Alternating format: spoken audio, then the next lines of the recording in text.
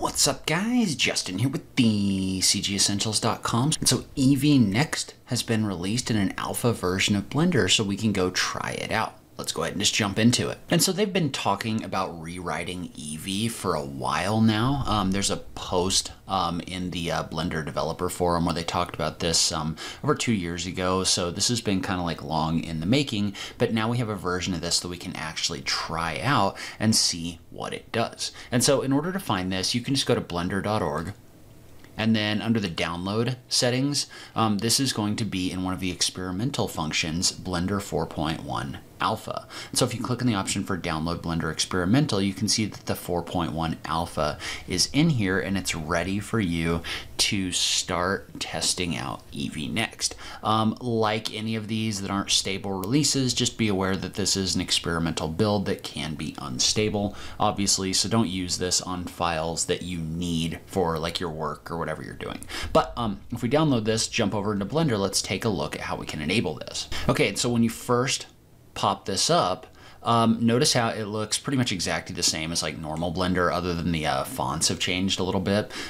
But where you're going to find this is if you jump over into your render properties right here, the option to select your render engine. It used to be just Eevee Workbench and Cycles. Now it's Eevee Next Workbench and Cycles. I saw a video where somebody had to go into the preferences and enable the experimental nodes and enable Eevee Next. That is no longer a thing, best as I can tell.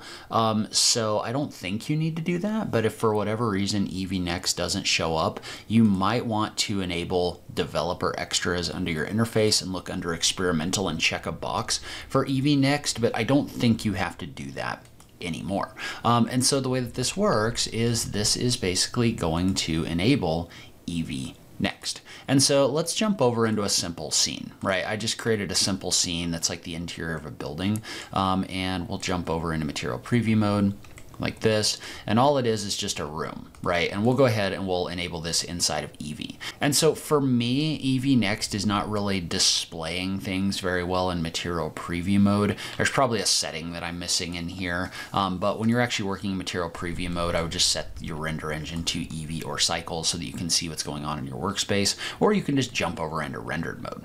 And so if I do jump over into rendered mode, you can see that this is an Eevee rendering, right? It looks like an Eevee rendering. It is kind of working in real time, but the shadows are really hard. They're kind of flashing in here.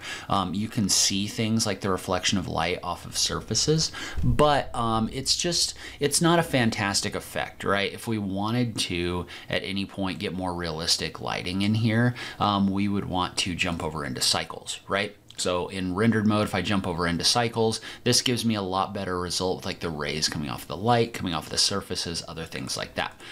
So that's how this has been done previously. However, if we jump over into Eevee Next, what you're going to notice is you actually get a substantially better result than Eevee in real time.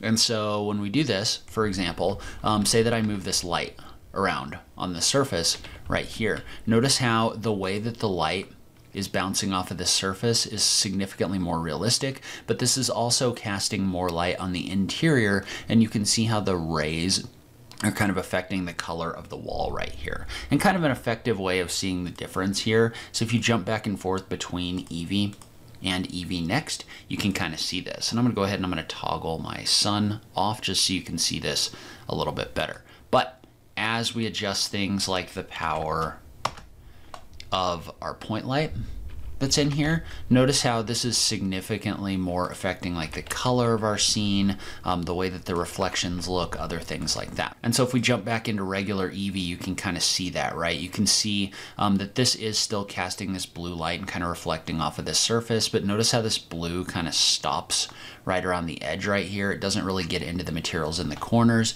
However, if you jump into Eevee Next like this, notice how that blue light is going to affect this floor material a lot more, as well as affecting this tile material a lot more. And so just the quality of the light that you're getting off of this point light is just better in the way that it's reflecting off of these surfaces, but really kind of in the way that it's working in the background here more than anything else. So you can really see that when we toggle back and forth. Okay, and so one of the most powerful things about Eevee Next is it allows you to now use displacement in real time. All right, and so remember that one of the things that's going to be important is having a bunch of supporting geometry in here if you are going to use displacement. So I'm just going to subdivide this surface to add some additional detail. That way we've got just more geometry for this to actually actually displace in our scene. But notice how within Eevee Next we actually have real displacement going on in here. And so notice how I can adjust things like my mid-level, my scale. This is more of a procedural material from Smartify nodes, but you can see how it's actually giving you that real displacement in 3D in real time, which is extremely valuable, right? That's something that I've wanted in Eevee for a long time. I mean, previously, you know, if you jump into the old version of Eevee, right here, notice how you were just stuck with it flat, right? You could definitely render it out in cycles like this, but that was obviously much more time consuming. So now having the ability to actually do that and have that displacement inside of Eevee Next, I think is a game changer, and I think it's going to be something that really takes Eevee to the next level. So personally, I'm really excited about this, especially the displacement. It's just going to be a game changer for the way that we can render in real time. If you are looking for some more cool features that are coming up in Blender 4.0 when it gets released, I'll link to those videos on this page. As always, thank you so much for taking the time to watch this, and I'll catch you in the next video. Thanks, guys.